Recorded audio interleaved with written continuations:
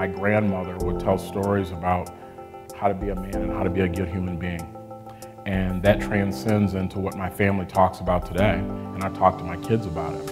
So no matter where we reside or what have you, we're talking about, and it's not about the amount of money. The money is just a tool.